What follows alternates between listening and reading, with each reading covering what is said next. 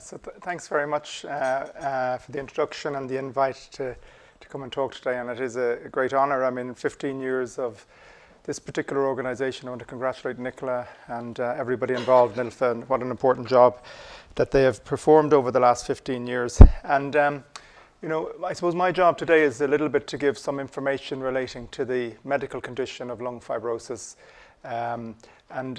You know, these can be difficult talks to give, because obviously some people know a little bit more about conditions than others, and it means different things to everybody in the room, I think. So I'm going to make that effort, but obviously the key is to answer questions as we go along, or at the end even, whichever is easier for people in the room. So the way I was going to structure this, I'm going to talk a little bit about the general features of the condition, a little bit of what we know about it. I think it's important to talk a little bit about how I consider this affects the lungs, you know, and the body. I think it's important we talk a little bit about treatment, and then obviously very important that we update on where we are in this country in 2017 in this condition. And you know, the basic summary of lung fibrosis in general and idiopathic pulmonary fibrosis in particular is that we do need to know more about this condition. We don't know the exact cause of it, and in many medical conditions, we know a lot about the condition, but we don't know exactly why people get it or what causes it. And sometimes those are areas that may be many years away. And you know, we're building data to try and understand this as much as we can. But we do need to know a little bit more about it. And I think particularly in this country, you know, organizations like ILFA, but there's a momentum of people in this country with a very strong interest in learning more about the disease in Ireland particularly. And I think we don't know enough about idiopathic pulmonary fibrosis in Ireland yet, but I think we're, as I say in the last line there, we're definitely making progress in this regard, which is very important for all of us. So the first thing is, you know, fibrosis is a term that doesn't really mean anything to most people. And what it means to us is scarring of the lungs. And if you look at our skin and we scar our skin, you'll see on the slide there that if you cut your skin, it heals up and you get maybe a little white line where the scar has occurred. In the scarring of idiopathic pulmonary fibrosis, we get the same sort of repair in the lung, but it is abnormal. It doesn't do its own kind of switch off. So why do we not, when we cut our skin, can keep building scar tissue? There's a signal that turns off the scar tissue, tells us that it's time to stop making scar tissue. And the mechanism in the lung in idiopathic pulmonary fibrosis is that mechanism of turn off seems to be broken. We make too much scar tissue in the lung. And it doesn't affect, the lung is a very, very delicate organ, and it affects a part of the lung called the interstitium. So you'll hear that term sometimes when people are talking about lung fibrosis, and it's almost like a very delicate little lacework structure that supports the other parts of the lungs, the blood vessels and the other bits of the lungs that are involved in bringing oxygen in and out. And it's a support structure that seems to get rigid and scarred in that particular process. The symptoms typically are a little bit of cough and shortness of breath, and we'll talk a little bit about that in a second. And because, as I said, the scar tissue doesn't turn off normally, it gets a little bit worse over time. And the rate of that, as I'll show you on slides, can be quite variable. But it's something that we know if this condition is there, that it will slowly get worse over time. You know, unfortunately, because we don't know the cause of it, I can't tell you exactly what is that signal that turns that lung to get worse over time. And about 66% of all people come into our clinics with scarring in the lungs, we don't find a cause. And I'll show you some of the potential causes, but that's only a third at most of the people that we would see with these conditions. So I put on the next slide just to orientate you towards the term. It's called idiopathic pulmonary fibrosis. So we've said already idiopathic means we don't know the cause of it, and that's what the term, you know, we come up with these rather complex terms to describe something that's fairly obvious, but it's called idiopathic in medicine. Pulmonary, instead of calling it lung, we call it pulmonary, again to make things complicated, and that's the lung. And then fibrosis is scarring, so that's really what the term means when we see it. So what about the process here? Now, we know that this condition is more common now than it was 10 or 20 years ago. I mean, I think that's very clear, and it's not just that we're better at doing CT scans and making a diagnosis. There is an increase in the amount of this condition we're seeing. It may in part be related to the how long people are living, because as you get older, the prevalence of this disease becomes more common. This is data from the United Kingdom, and you can say it's a little bit out of date because we haven't good prevalence studies around the world in terms of longitudinal studies, but we have some information on this. And this is a good study from GP practices in the UK, and you can see the line, the dots go up on that screen. Each time, each 3-year period, it seems to be a little bit more common. If you look at data from the United States or information from the United States, if you live to the age of 70, the rate of this disease can be as much as 220 cases per 100,000. And I'm going to show you data from the UK, or a statement from the UK in a second, to say that that may in fact be an underestimation. But at the moment, we're predicting that there'll be about 400 people diagnosed this year with idiopathic pulmonary fibrosis in Ireland. And there would be about 1,000 people living in this country with idiopathic pulmonary fibrosis. The reason I say that it's worth looking at where else, other parts of the world, is because the data captured, the understanding of this condition is a little bit better in other parts of the world. And the British Lung Foundation produced a very, very, I think, good and helpful statement and workshop on idiopathic pulmonary fibrosis and other related diseases just in September. And they estimated, based on their data, that perhaps we're underestimating the prevalence of this condition by 50%. So instead of us having 1,000 people in this country, it may be as high as 2,000. And our own sense as clinicians, nurses, doctors, physiotherapists looking after patients with this condition is that it is more common than we would have considered 2 or 3 years ago. And I think we're this is something that we're hoping to capture a little bit more information on. But you can see how it's a condition that's probably quite common. And again, the UK have suggested that for every 100 people who die of a disease in England, that one may in fact have lung fibrosis. And you can see that that would be a lot more than we would have probably previously thought. Generally speaking, men are more susceptible to this condition than women, about 50% higher chance of getting the condition than women. But it still crosses both genders without a doubt. About 85% of the diagnoses we make are over the age of 70. It's quite rare, in fact extremely rare, to be diagnosed with this condition less than the age of 50. It's pretty rare 50 to 60, and then after the age of 60 it becomes more common that we see this condition. We don't know the cause. Genetic risks, we would have said probably 10 years ago that there were no genetic risks for this disease, that it didn't have any difference between different populations, but we now know that that's not the case. And we're only at the beginning of understanding the genetic risks, but we do know that some people are born and made with risks for developing this condition. And there is some information coming out that perhaps if you're Northern Celt or Anglo-Saxon possibly, that those gene frequencies are higher, which means that they're carried more in the population. So we may in fact have a little bit more of this condition here than other parts of the world. But again, these are evolving stories, and that's why it's so important. And again, I would say in the last 10 years, the amount of information and the amount of people studying this condition will provide us with a lot more information than we had prior to that. And although we don't know the environmental cause, I think it's important, first of all, to recognize that about 60% of people who develop this condition smoke. So some of this does relate to injuring the lung in some way. Asbestos exposure, we know, produces exactly the same condition as idiopathic pulmonary fibrosis, but we call it asbestosis because the asbestos is the driving force or the trigger for the condition. Certain medications that people take can produce an identical picture, but they're rare, and we will have screened everybody when people come in, make sure you haven't been taking certain medicines that can trigger this in the lung, and you will have, if you've met doctors, you'll know why we ask those questions. And then there are certain rheumatological conditions, and this is rheumatoid arthritis. And again, the reason I put that in, rheumatoid arthritis, if you have rheumatoid arthritis, it can produce an identical picture in the lung to idiopathic pulmonary fibrosis. So the idiopathic side is those people where we don't know the cause, and then we find about a third of the people who come in, maybe something in the environment, a medication, a rheumatological condition that is part of the process.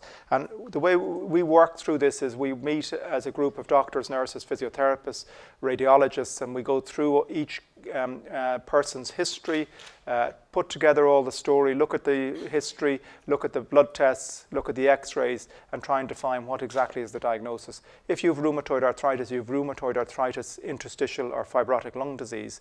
If you don't have rheumatoid arthritis and we can find out the cause, we call it idiopathic pulmonary fibrosis, but they're very similar in many respects. So will we find more environmental aspects that probably are important in this disease? I suspect we will as we go forward, but we do have relatively limited information on that at the moment. So I'm going to talk a little bit about symptoms and examination, just to give you some idea of how I suppose we might conceptualize what this condition looks like. And it's a condition that essentially affects the respiratory system and nowhere else really. And therefore it causes the major respiratory symptoms that we see are cough and shortness of breath. So that's what this condition really drives in terms of, that's why people come to see us unless their GP has listened to their chest with a stethoscope and heard crackles in the lungs. So when you hear the things in clinic, and that's what I'm going to try and do over the next few slides, is we're looking at how the breathing is, do you have a cough? Some people look at the fingernails to see if there's a little bit of clubbing on the fingernails, which is a change in the fingernails in this condition, and predominantly when you listen to the actual chest, it's whether there is crackles on exam. So if we look at this, and I know this is probably a fairly crude representation of the lungs, but the lungs are roughly triangular in shape. And lungs are really delicate structures, and they're made out of millions and millions of little balloons called alveoli. And those balloons are really easy to blow up, to inflate and deflate. It's very easy for them to actually move. So it's very easy for normal lungs to expand and deflate normally. And in lung fibrosis, the lungs become smaller because they become stiffer. And scar tissue is stiff, it's hard to move. So we use the term compliance, which means it's how easy it is to inflate and deflate a balloon, and they become incompliant. You cannot inflate the balloon very easily. I'm going to show you some analogies of that in a second. But if you look at this going from a very, really delicate structure to quite a coarse structure, which obviously I put up as a kind of a mat-like structure, but it is really that difference in terms of the physiology of the lungs is that kind of condition. But if you look at what happens with that, so when scars occur, the lungs become smaller. And this is just somebody's chest x-ray. And you can see on the x-ray that in 2014, this is the lung here, this black area here. So that's our diaphragm on either side, and that's the top of the lung, and the heart is in the middle. And over the 3 years, you can see that the size of the lungs have become smaller. I mean, it's not something it's quite clear to us that that person's capacity in their lung is smaller over 3 years. The diaphragms are now up here, so they've lost about a third of their lung capacity. So that's what x-rays look like. And if we go back over a number of years, this condition precedes, it's there before symptoms occur. And you can see slowly over time as the lung gets smaller. Now, nowadays, we've moved towards things called CT scans. And I think probably most people in the room understand what a CT scan is, a machine that people, lie in and takes numerous pictures of your lungs. But it's different. A CT scan is like taking a cheese slice across the chest. So you take a slice, and then you can take that lung and look at it this way. So it's like taking the top of me off and picking me up and looking up towards my head. And you're just seeing a very thin slice of the lung. So if you can think of a cheese slicer down through a chunk of cheese, that's what it does. It actually can give us that level of resolution of the lung. And it does it in such a very, very thin way that we can see the architecture of the lung very well. So again, just to step over here, this is the front, and this is your vertebrae at the back. So you're lying on your back here in this situation, this x-ray. And this is a normal lung. So we have little blood vessels that go out in the lung, and I'm going to show you why they're there in the next slide. But you can see all that delicate little structure, that little grey hue there in the lung. That's the interstitium, where the little blood is going through and it's picking up oxygen as you go through. This is a normal lung, and then as you can see, we come over to a lung with scarring in it. What happens is all those little balloons become large cysts, and we call this honeycomb, where there's a lot of fibrosis in the lung. So it's the change in that delicate structure of the lung that occurs over time. So what I showed you on the x-ray is where the lungs shrink, is when we look at a CT scan, we're looking for the pattern of scarring, because we learn a lot from that, and we can really define the condition and make the diagnosis based on CT scans. And you don't need CT scans every time you come to the clinic appointment, but you need CT scans for us to make an accurate diagnosis in the first place. And that's why the CT scan is so important. And the analogy to what happens is when the lungs get stiff, the best thing, when you think about a lung, we've traditionally always thought about, because maybe, physiology goes back so many years, is those old, what are they called again? The bellows. The bellows that we used for the fire in the past. And they used to be fairly stiff to use, but if they got older, they get quite stiff. And essentially, the lungs is like a giant bellows. When it expands, it sucks air in, and when it contracts, it blows air out. So it's exactly the same mechanism. And when it gets stiffer, it's harder to inflate the bellows. It's harder to move those bellows. And it becomes harder to breathe, therefore. It takes more energy to breathe, and it takes more work to breathe. So it's harder to breathe. And again, the second analogy I use is if you look at balloons, and this is just a glove that you might see in a doctor's office. It's very compliant, very easy to blow up, very easy to expand. And the analogy to that, to me, would be what a rubber glove would be like, trying to blow up a rubber glove. It's the same sort of thing. So when your lungs are scarred, that's what happens, is it's harder to inflate. We call it incompliance, but it causes difficulty for you to breathe. And that gets worse when you exercise. And I'm going to show you why that is in a second. So essentially, it's that difficulty in expanding the lungs. So what happens is that when our lungs get scarred, we breathe a little more shallowly and a little quicker. So the breathing rate goes up a bit, and the amount of air that you're moving per breath goes down a little bit. So the purpose of our lungs is to bring the air in, but it's to put that oxygen-rich air close to the blood vessels so that we get oxygen into the bloodstream. So that's the key aspect of what our lungs do. So how does lung fibrosis affect this? And I put up this analogy because what we think about in the lung is that it's like a conveyor belt. There's blood flowing through the lung, and that blood has to have oxygen put on it. So that conveyor belt of blood going through needs oxygen placed from the lung into it as it goes through. And it's usually very efficient. And if this chap is the lung who's putting the oxygen on the conveyor belt, he's able to, well, it looks like a fairly challenging job there, but anyway, he's able to stay up with putting that on there. And we call that the transfer of oxygen from the lung into the blood. It's called transfer, or the transfer factor. And what you'll see in another slide is it's called sometimes the DLCO. And the reason I'm putting these up is so that you have some familiarity on what we check when people come into clinic. So this is fine when when we're doing okay. So what happens in lung fibrosis? Well, the scar tissue sits between where the oxygen is in the lung and where the conveyor belt is. So you can imagine if this man had to step back 4 or 5 steps and have to do the same job, it's less efficient to be leaning over every time. So it's harder to stay up with the oxygen. But in many times when you're sitting at rest, it's okay, it goes okay.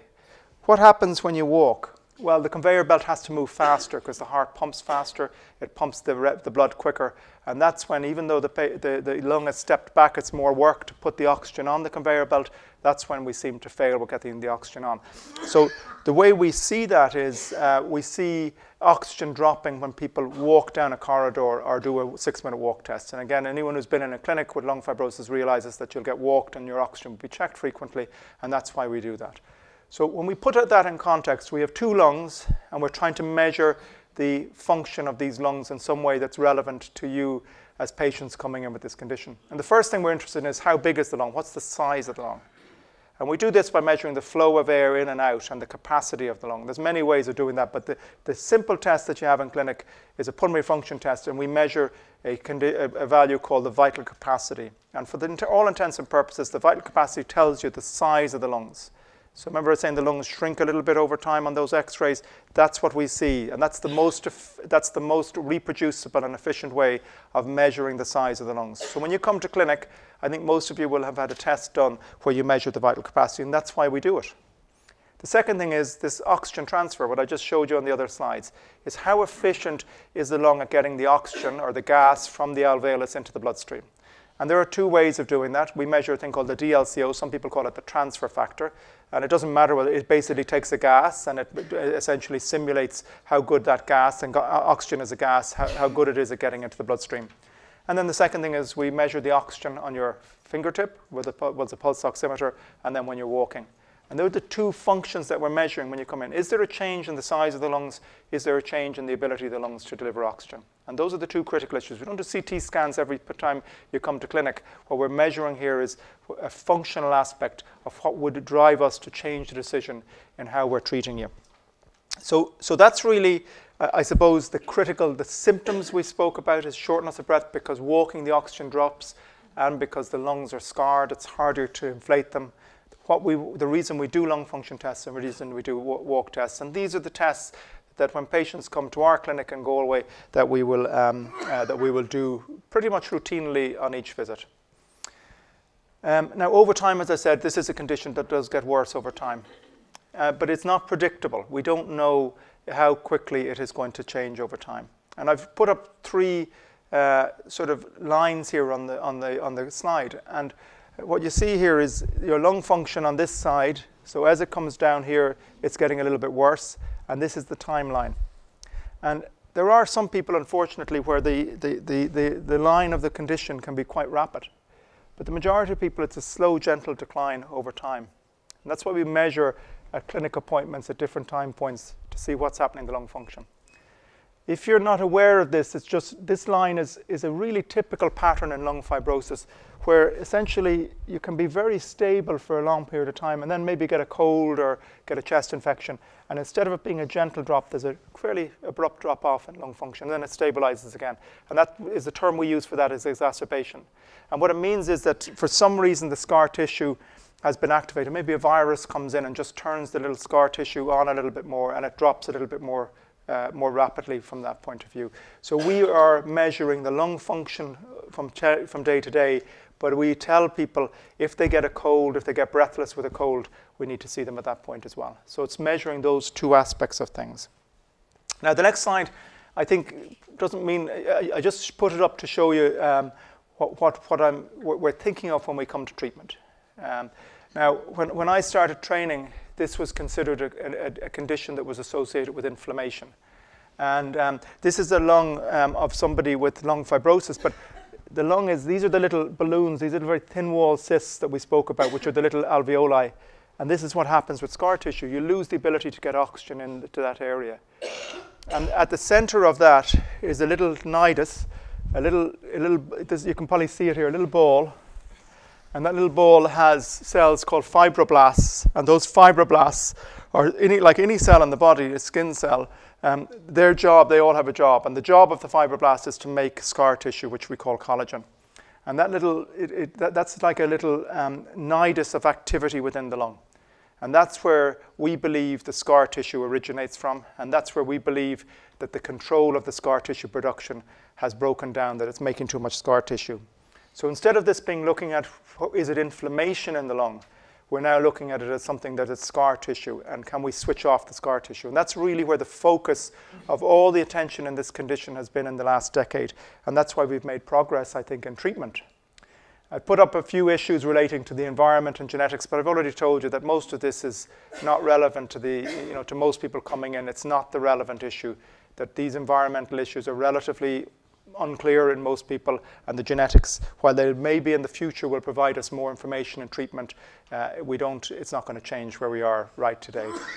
So the reason I put that up is to show you, why we're now looking at turning off scar tissue.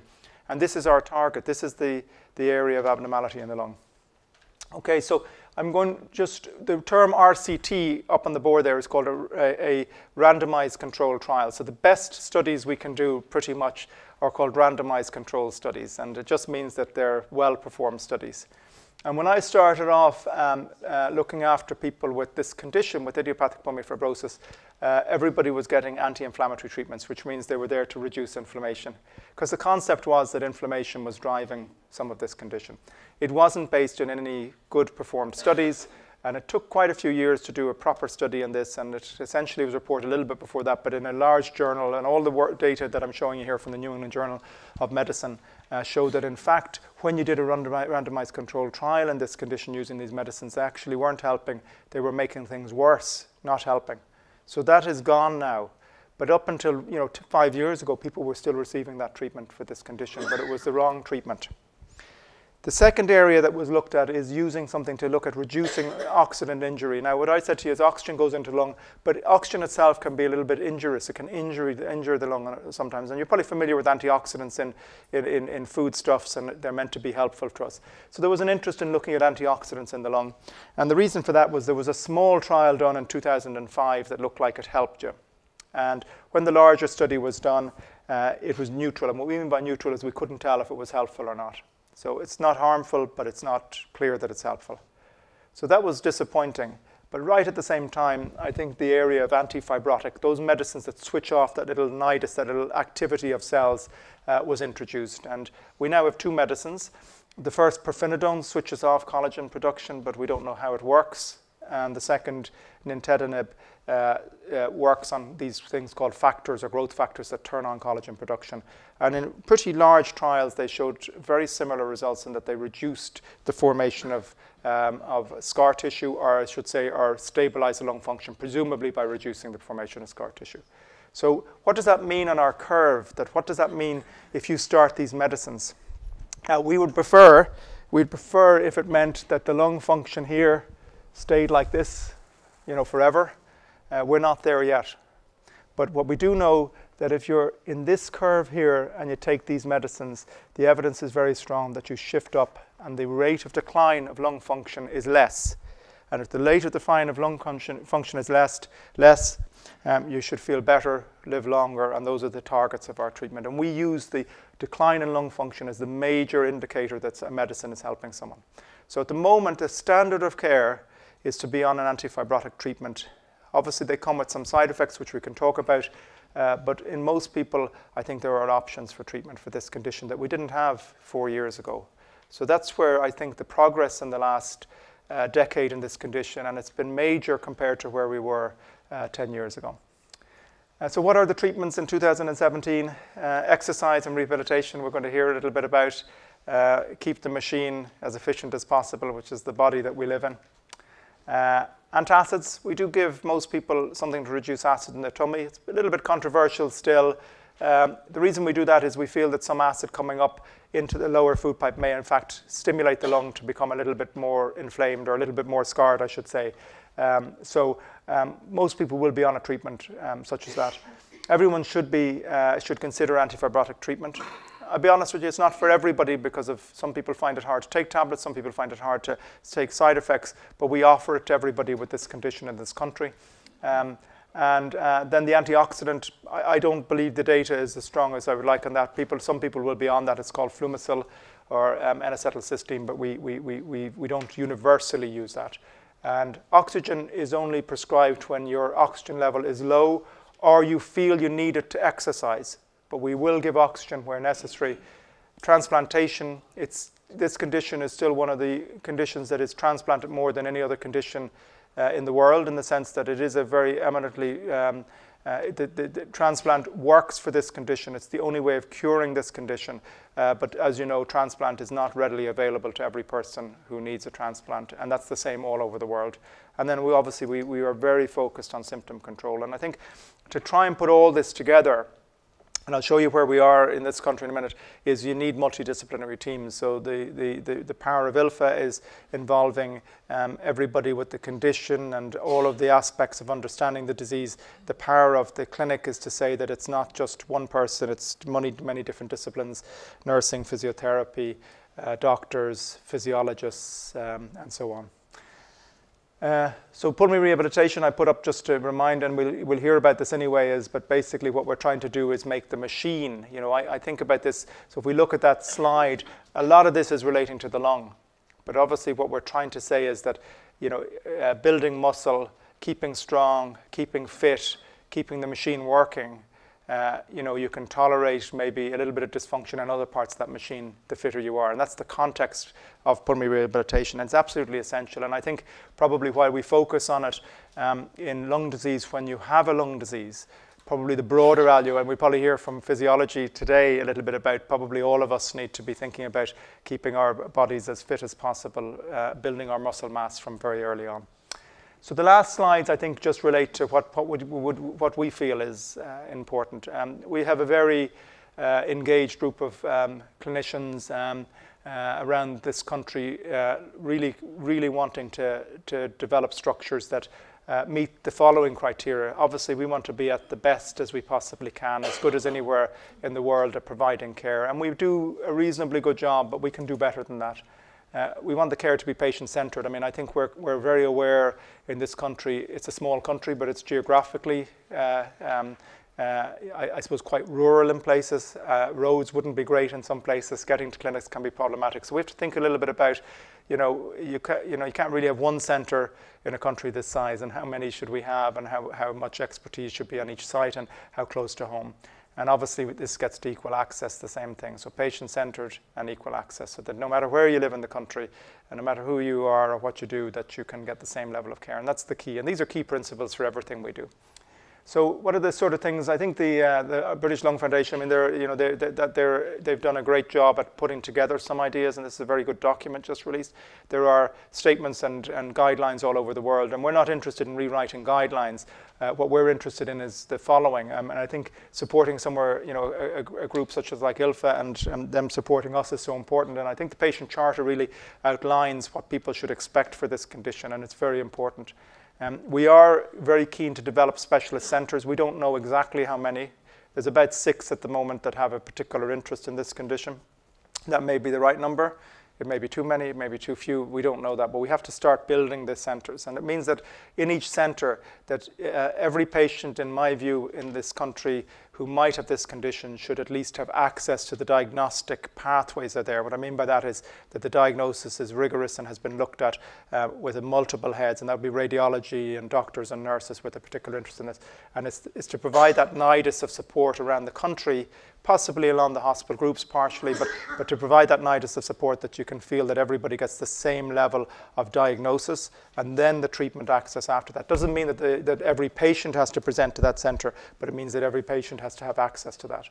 I think access to treatment, at least at the present time, we have the treatment. There is nowhere in the world that I'm aware of that has access to different treatments than we have in this country. So we have the same treatments, and we can provide the same treatments here. And that's not every doctor around the world can stand up and say that. So that's an important thing, that we have the funding to do that, and that's been an investment in the government, by the government in this condition. I think the other aspects of treatment in terms of actually the clinic structures, support for structures. We were talking earlier, if someone is out from clinic, we don't have the depth of clinic, structures so that one doctor can fill in for another, a nurse for another. We don't have that. It's largely reliant on people, double jobbing or being a single operator on a clinic, and we'd like to develop that further. And the last thing I put in this slide is, in that context, we had a meeting last week that I think is important, where Nicola was there from ILFA and nursing, physiotherapists, doctors, to try and write a position of what we think is the right way for the health service to begin to move to structure the care for people with idiopathic pulmonary fibrosis and other related interstitial diseases. And that relates to centres, and it relates to staffing, and it relates to access to resources. It relates to access to new trials in this condition, to look at new research in this condition, and the rights of people who come in with this condition, how we can provide that. And we'll be issuing a statement within the next few months, because we've just started that process. It takes a little bit of time to put that together. And the last thing I put up here before I finish up is the registry. And what we've done is, you're probably aware of that we've put a lot of work in the last 3 years in developing a registry. And a registry is a mechanism of recording clinical information on people with a condition from different places in the country and around the world, in fact. And being able to use that then to get a better sense of how common the disease is, what are the features of the disease, whether people are getting the right treatment, is there areas in the country where they're not getting the right treatment. So with that in mind, we have 6 centres which by and large represent where there's a specialist interest in this condition. And 5 of those centres are active in putting in the registry, and 1 will be active in putting in the registry. So we'll have 6 centres who will be putting information in.